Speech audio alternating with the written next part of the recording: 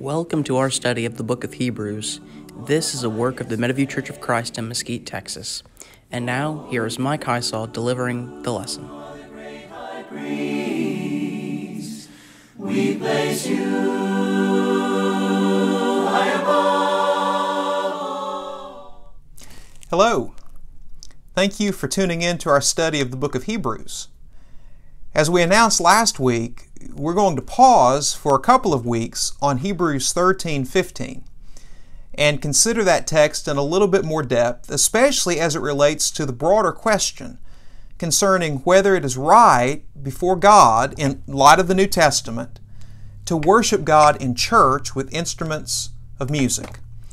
You see, in Churches of Christ, we do something that seems a little bit strange when compared to most all other churches of our day, in that we worship God with singing without the accompaniment of instruments of music.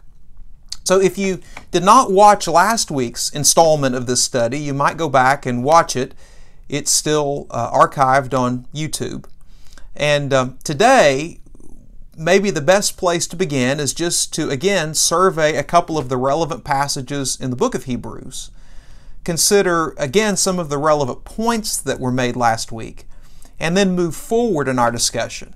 And as we said at the end of last week's video, the primary purpose of the lesson today will be to consider some of the arguments that people make to justify the use of instruments of music in worship.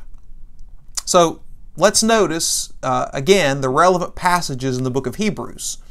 So in Hebrews chapter 12 and verse 28, the Hebrews writer says, "Therefore, since we are receiving a kingdom that cannot be shaken, let us be thankful and so worship God acceptably with reverence and awe." So the Hebrews writer encourages us to strive, be very careful, to worship God in a way that He will accept. And implied is the idea that if we're not careful, we might worship Him in a way that He would reject. Now that thought is one that is very foreign to many people in evangelical churches today. The general thought is, as long as a person is sincere, whatever they may do in worship, God will accept. But that's not a view that is easily backed up by Scripture. Last week we considered a passage from the book of Leviticus, Leviticus 10 verses 1 and 2, that challenges this notion. Nadab and Abihu, a couple of Aaron's sons, offered unauthorized worship before God. And not only did God refuse their worship, but God rejected them. He destroyed them. Consider another passage along this line in Leviticus chapter 19. It's in Leviticus 19 verse 5. And in this passage, here's what Moses says to the Israelites concerning their worship. He says, "When you sacrifice a fellowship offering to the Lord, sacrifice it in such a way that it will be accepted on your behalf."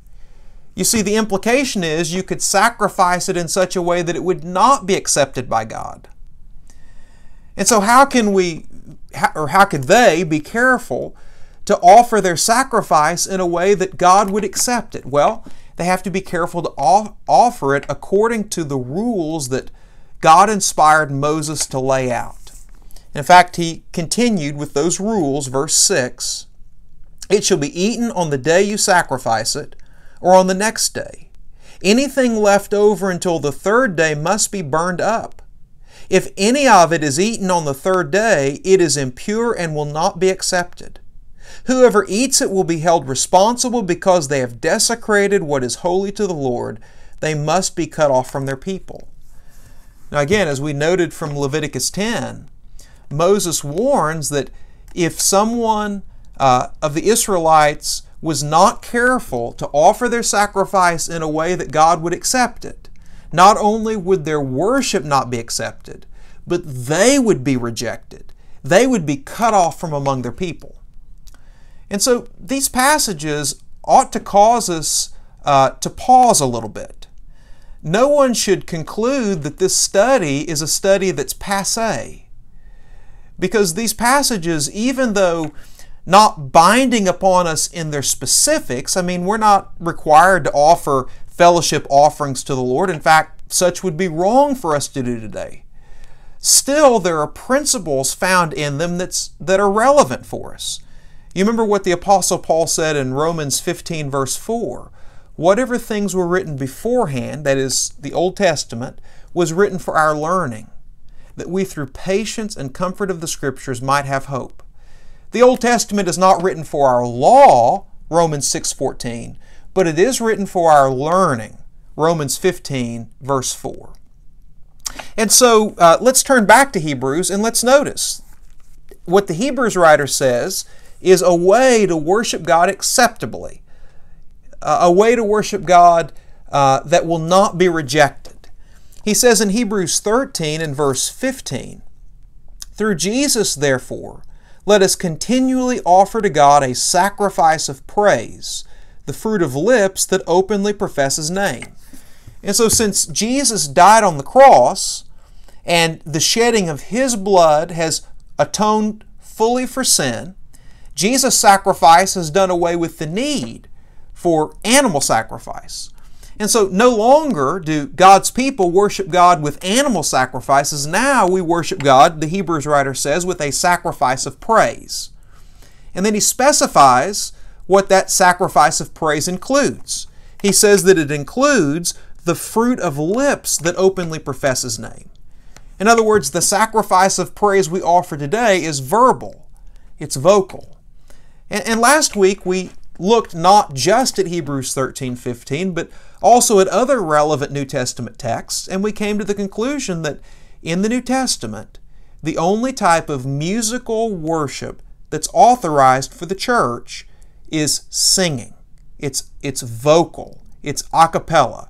There's no authorization for instrumental praise in the New Testament. Now, someone may be thinking, well, yeah, but you're a Church of Christ preacher, and so you're biased, and so obviously you're going to interpret the data in a way that will support your own tradition. Well, keep in mind that these are not just the conclusions of preachers and churches of Christ. These are the conclusions of a wide range of scholars. I want to read to you a passage that comes from the pen of Robert Rayburn. Now, Robert Rayburn has died since he wrote this, but he was a Presbyterian scholar. He was president of Covenant Theological Seminary in St. Louis. And he wrote an entry for the Wycliffe Bible Dictionary on the subject of music. And here's what he said in his entry. Quote, "There is no record in the New Testament of the use of instruments in the musical worship of the Christian church." Now, he goes on to say that the New Testament church did worship musically. The New Testament church sang, but he says there's no evidence at all in the New Testament that the church ever played instruments. And as we noted last week, instruments were not played for centuries. In fact, let me read to you another quote from the Cyclopedia of Biblical, Theological, and Ecclesiastical Literature. This was produced by John McClintock and James Strong in, I believe, the 1870s. Let's see, 1876 is when it was published. And it's a massive work, many volumes, but in the 6th volume, there's an entry on music. And here's what McClintock and Strong say, and by the way, they were not members of Churches of Christ. Quote, "The general introduction of instrumental music can certainly not be assigned to a date earlier than the 5th and 6th centuries. Yea, even Gregory the Great, who toward the end of the 6th century added greatly to the existing church music, absolutely prohibited the use of instruments. Several centuries later, the introduction of the organ in sacred service gave a place to instruments as accompaniments for Christian song, and from that point to this, they have been freely used with few exceptions. The first organ is believed to have been used in the church service in the 13th century. Organs were, however, before this known in the theater. They were never regarded with favor in the Eastern Church and were vehemently opposed in some of the Western churches. In Scotland, no organ is allowed to this day, except in a few Episcopal churches. And so again, McClintock and Strong confirm what we noted last week, that it was after the time of Thomas Aquinas. It was in the 13th century before instruments were commonly used in churches.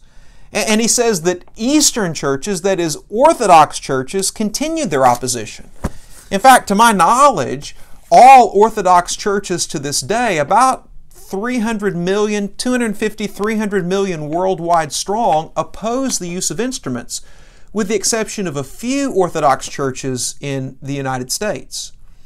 In fact, on the Orthodox Easter, which is a week after when Easter is regularly celebrated by other churches, I watched an Orthodox Easter service on YouTube live.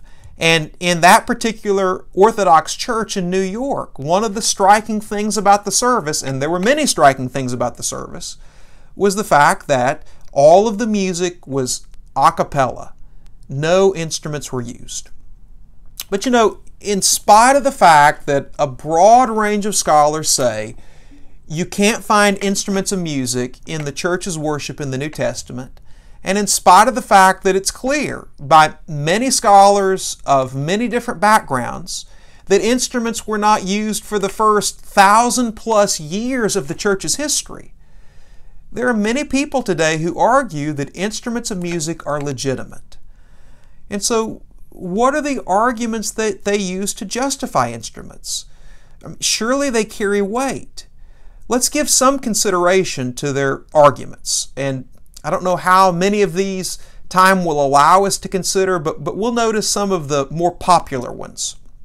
So the first one has to do with a Greek word in Ephesians chapter 5 and verse 19.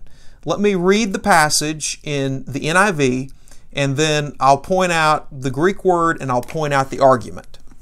So Ephesians chapter 5 and verse 19. I have to find it first. The Apostle Paul said, "Speaking to one another with psalms, hymns, and songs from the Spirit, sing and make music from your heart to the Lord." Now, the argument centers around the Greek word that's translated make music in the NIV. And the word it's a participle, psalentes. And it comes from the Greek verb psallo. And so the argument is that the word psallo originally meant to pluck the strings of an instrument. And so here Paul is authorizing then the use of instrumental music in church worship. And as an example of that argument, consider John MacArthur's statement. You may be familiar with the name John MacArthur. He's an evangelical pastor in the Los Angeles area. He pastors Grace Community Church, and if I'm not mistaken, he just celebrated his 50th anniversary with that church. But John MacArthur has been on the radio for years. He's also been on television. He's written many books. I mean, I can't even begin to count the number of books that he's written. And one of the works that he's responsible for is the MacArthur Study Bible. And so in the MacArthur Study Bible, John MacArthur takes the English text at the top of the page and then supplies notes on the text at the bottom of the page, like any study Bible. And so on Ephesians 5 and verse 19, here's what John MacArthur says concerning this Greek word psalentes that's translated make music in the NIV, or my particular MacArthur Study Bible is based on the New American Standard Bible, which is MacArthur's translation of choice. But here's what he says concerning that word. Literally means to pluck a stringed instrument, so it could refer primarily to instrumental music while including vocal also. And so, is that so? Does the word psallo in Ephesians 5:19 justify instruments of music? Well, it seems like most would argue no. You see, words change their meaning over time. We could just point out many examples from the English language, but take the word gay. We know what the word gay means in the 21st century. It means to be a homosexual. But go back 400 years. If you're reading in your King James Bible, in James chapter 2, the King James says that if a man comes into your assembly wearing gay clothes. Now, we have in our mind what it means to wear gay clothes, but 400 years ago, it didn't mean that somebody would come in wearing a pink boa and whatever else that might be considered gay clothing today. In that day, it just meant fine clothes. Gay has changed its meaning. Several years ago, to say that someone was gay meant that they're happy. And so what's true in English was true in ancient languages as well. It was true in Greek. The word psallo originally meant to pluck. It meant to pluck hair, for instance. And then over time it meant to pluck the strings of an instrument. But many argue that at the time of the New Testament, the word psallo simply meant to sing. For instance, Joseph Henry Thayer produced Thayer's Greek-English lexicon of the New Testament. It looks at the Greek words that are used in the Greek New Testament and it defines them. And in his entry on the word psallo, after surveying the history of the meaning of psallo, here's what he says. In the New Testament, so here's how psallo is used in the New Testament: to sing a hymn, to celebrate the praises of God in song. And so his argument is, by the time of the New Testament, it had changed its meaning and all it means is to sing. And by the way, that interpretation is the one that's supported by the evidence of history. Keep in mind, if the word psallo means to pluck the strings of an instrument, then the word psallo carries with it the force of a command. Granted, psallantes, the word that Paul used, is just a participle, but it gathers its force from the imperative verb that's found in verse 18.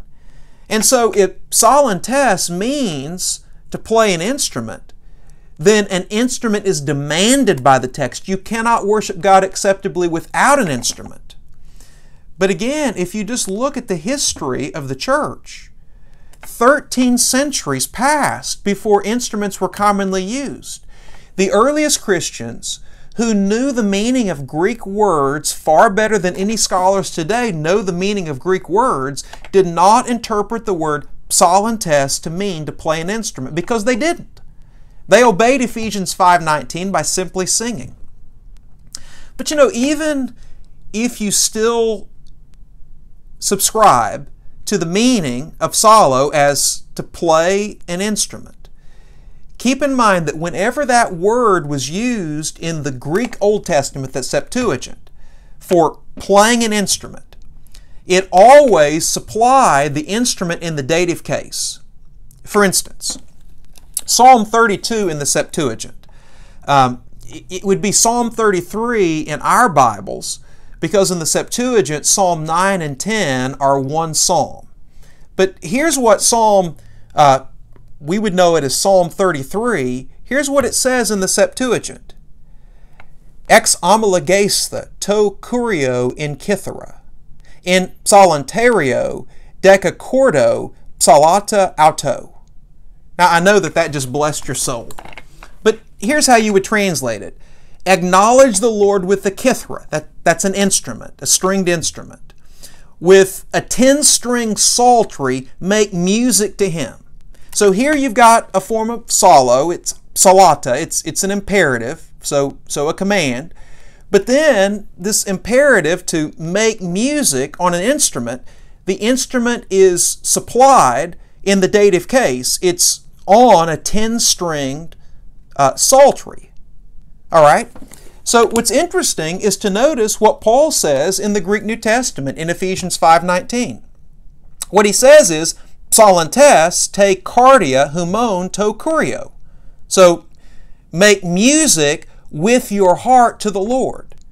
The point is, if you argue that psallo means to play an instrument, Paul supplies the instrument that's to be played in the dative case after the manner of the Septuagint. And the instrument that's to be played is the heart, the human heart. In fact, Hugo McCord, who was a scholar in Churches of Christ, he translated the New Testament into English, and here is how he translated Ephesians 5:19. He says, "Speak to yourselves in psalms and hymns and spiritual songs, sing and pluck the strings of your heart to the Lord." And so I think we have to say that the psallo argument is not strong enough to bring a piano or to bring an organ or to bring a guitar into the church with God's approval. Well, a second argument that is often used from Ephesians comes from the fact that we're commanded to sing psalms. Let me read Ephesians 5:19 again. "Speaking to one another with psalms, hymns, and songs from the Spirit." And so the argument goes, well, we're commanded to sing the Psalms of the Old Testament. And when you read the Psalms of the Old Testament command that one play instruments in the worship of God. For instance, Psalm 150 says, we'll just begin at verse 3, "Praise Him with the soundings of the trumpet, praise Him with the harp and lyre, praise Him with the timbrel and dancing, praise Him with the strings and pipe, praise Him with the clash of cymbals, praise Him with resounding cymbals." And so the argument goes, okay, so we're commanded to sing these psalms, but we're commanded to sing psalms that we can't practice? Surely if Paul tells us that we're to sing psalms, we can practice the psalms that we sing. Well, a couple of things. First of all, relative to the fact that Paul commands us to sing psalms in Ephesians 5:19, I have no doubt that the Psalms of the Old Testament are included, but you'd have a hard time proving that those are the only Psalms that Paul says we can sing. Maybe they include Psalms that were written by Christians. But be that as it may, I don't deny at all that Paul is including here singing Old Testament Psalms. But what does Paul authorize us to do with those Old Testament Psalms? Read carefully what he says. He says, "Speaking to one another with psalms." He doesn't authorize us to practice the psalms that we sing. He only authorizes us to speak the psalms to one another. You say, so are you saying that we might sing psalms that we can't practice? That's exactly what I'm saying. And I think that if anyone who offers this argument will think just a little bit, they'll be of the same opinion. Consider some of the things that are commanded in the Psalms that we're allowed to sing. Consider Psalm 149, beginning in verse 6. "May the praise of God be in their mouths." Well, that's all right. "And a double-edged sword in their hands, to inflict vengeance on the nations and punishment on the peoples, to bind their kings with fetters, their nobles with shackles of iron, to carry out the sentence written against them. This is the glory of all His faithful people." Now, will anybody argue that the church is allowed to practice that psalm? Are we to leave our church buildings with swords in our hands and go out and slay unbelievers? No. And there are many other things that the Psalms mention that nobody would argue the church is justified in practicing. There are Psalms that mention animal sacrifice. Everybody believes that Jesus' sacrifice brought an end to animal sacrifice. So I don't believe that that argument carries enough weight to bring the organ, the piano, guitar, drums, whatever, into the church. Well, let's follow up that argument with a third one that's related to it. And the argument says, well, the Old Testament commanded the use of instruments of music and praise to God.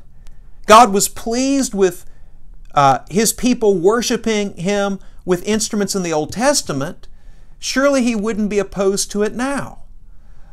And I would just say in reply to that, Well, the New Testament tells us, as we noted in some of our introductory comments, that the Old Testament commands have been done away.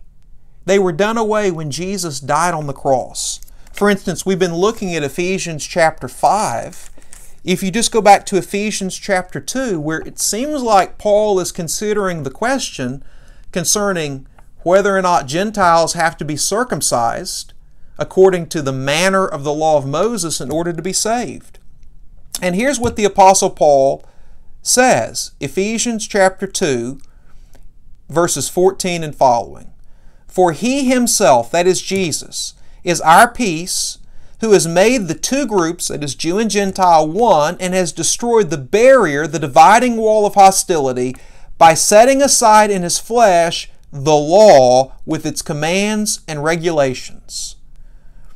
And this is just one of any number of passages that say in the New Testament that at Jesus' death, the commands of the Old Testament were done away. And so one errs by justifying a particular practice for Christians by appealing to Old Testament commands. And so no, the New Testament is silent on the use of instruments of music in worship. The Old Testament commands to praise God with instruments, they were done away when Jesus died on the cross. Well, you may follow up by saying, but would God be displeased in something now that brought Him pleasure in the past? And I think that we have to see that yes, that's true. God is displeased now with something that brought Him pleasure in the past. And that's not the only time that this has been true of God. Consider the instance of Moses and smiting the rock. You know, in the Pentateuch, 2 times we're told that the Israelites were without water and were murmuring. And God told Moses 2 times to bring forth water from a rock. The first time is recorded in the opening verses of Exodus chapter 17. And on that occasion, God told Moses to take his staff and strike the rock and water would come out. The second time occurred 40 years later. It's recorded in the first part of Numbers chapter 20. And on that occasion, God told Moses to take his rod and to speak to the rock and water would come out. But you know what Moses did? Moses took his rod and he struck the rock twice. And water came out, but God said what Moses did was disobedience. And God forbade Moses from entering into the promised land that he'd sought for 40 years, because Moses had struck the rock. You see, what God had commanded and what brought God pleasure 40 years before was now something that God did not allow and something that brought God displeasure. And I would say that if we just look at the biblical evidence, that would be true. Yes, in the Old Testament, God was pleased with instrumental worship. But now in the spiritual New Testament, what God is pleased with is for people to play the strings of their heart. He's pleased with spiritual worship in His praise. But then that brings up another issue. There are a lot of people who would try to justify the use of instrumental music by saying that, well, yeah, okay, so the New Testament doesn't explicitly command the use of instruments of music, but neither does the New Testament explicitly forbid the use of instruments of music. There's not a single passage of Scripture in the New Testament that says, "Thou shalt not worship Him with instruments." And so they argue that it's speaking where the Bible is silent to say that it's wrong to use instruments of music. Now this brings up the age-old debate. Does the silence of the Scriptures permit or does the silence of the Scriptures prohibit? They would say that the silence of the Scriptures permits. Anything that God does not explicitly prohibit is permitted. And I would take the position that anything that the Bible does not permit is prohibited. And so I would argue that the silence of the Scriptures prohibits. Now, is there any scriptural backing for arguing that the silence of the Scriptures prohibits? Well, there are some passages. Let's just consider one. We've been studying the book of Hebrews. Consider Hebrews chapter 1, and let's look at verse 5. You know, the argument in Hebrews 1 is that the new covenant is superior to the old covenant because Jesus is responsible for delivering the new covenant, and angels had a part in delivering the old covenant, and Jesus is superior to the angels. So that's the discussion of Hebrews chapter 1, the superiority of Jesus to the angels. And so in Hebrews 1:5, here's what's said. For to which of the angels did God ever say, "You are my son, today I have become your father," or again, "I will be his father, and he will be my son"? Now, the point of the Hebrews writer is that Jesus is a son of God in a way that no angel has the right to claim to be a son of God. Now, why can no angel claim to be a son of God in the same way that Jesus is the Son of God? Well, the Hebrews writer says, here's the reason. It's because God never said to the angels, to any angel, "You are my son, today I've become your father." He said that to Jesus, but the Hebrews writer says he never said that to an angel. Now, it's significant to note, there is no Old Testament passage in which God ever said to an angel, "You are not my son, today I have not become your father." But the point of the Hebrews writer is, no angel was permitted to claim that noble position because of God's silence. And so I would say that the Bible's silence does not permit something, but the Bible's silence prohibits something. Now, if someone wishes to continue to argue and say, well, no, I just don't think that that's right. I think that the Bible's silence permits things. Understand what sorts of things that person is going to have to accept if they're going to be consistent. Now, I'm not arguing that anybody ultimately would be consistent, but understand what sorts of things they would have to accept. They would have to accept infant baptism. Now, I don't believe that infant baptism is right. In the New Testament, the baptism that's authorized is the baptism of a responsible person who has the ability to trust in Jesus as their Savior and turn from their sin in repentance. I think that no infant has that ability. I don't think infant baptism is right, but you do know that there's not a single verse of Scripture in the Bible that says, "Thou shalt not baptize infants." And so if silence permits, silence doesn't prohibit, then you've got to accept infant baptism. Further, if silence permits, silence doesn't prohibit, you've got to accept the legitimacy of the Pope.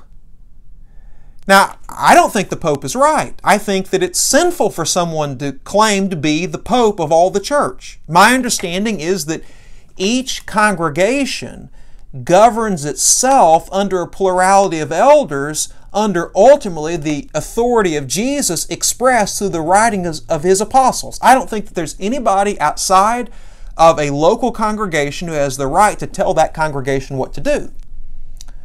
But there is no verse in the New Testament that says, "Thou shalt not have a pope." And so if silence permits, silence doesn't prohibit, you really don't have the right to say that a pope isn't right. And just to follow up on that a little bit, if silence permits, silence doesn't prohibit, you don't have the right to say that it's wrong to pray the rosary. Many a devout Catholic in worship prays the rosary. They pray to Mary. They don't worship Mary, but they plead with Mary to intercede on their behalf with her Son, Jesus Christ. In the same way that we would go to a living Christian and ask them to pray for us, they think that it's right to go to saints who have died, who have gone to heaven, and ask them to intercede.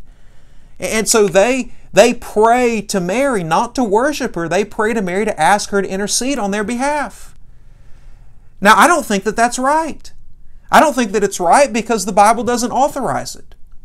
But if you think that the silence of the Scriptures permits and the silence of the Scriptures don't prohibit, you have no grounds to say that it's wrong to pray to Mary. You say, well, I do too. That's idolatry. No Catholic would say that they're worshiping Mary. They're opposed to idolatry. Again, they say that they're just asking Mary to pray on their behalf in the same way that they would ask somebody who's alive and is a Christian to pray on their behalf. But if you don't think that the silence of the Scriptures prohibits, if you think that it permits, you have no grounds to oppose prayers to Mary. Furthermore, if the silence of the Scriptures does not prohibit, if the silence of the Scriptures permits things, what grounds would you have to change up the Lord's Supper? Here recently, during the quarantine, a local evangelical pastor encouraged members of his congregation in observing the Lord's Supper on Easter to grab whatever items they had available. Grab Coke and Cheetos, and to allow them to substitute for unleavened bread and the fruit of the vine. Is that right? Would it be right whenever we come back together as a church to observe the Lord's Supper with Cheetos and with Coke? Yeah, I know that whenever Jesus instituted the Lord's Supper, it was unleavened bread and fruit of the vine, but there is no verse of Scripture that says, thou shalt not use Cheetos, thou shalt not use Coke. If the silence of the Scriptures does not prohibit, if the silence of the Scriptures permit, we have absolutely no right to oppose a change of that sort. And so I don't think this argument works. The New Testament never says, thou shalt not. And there's a lot more that could be said about that, and I'm having to exercise all the self-control that I have not to say more about that. But we've gone 36 minutes so far, and we really can't upload a video that's much longer than that. So I'll stop at this point.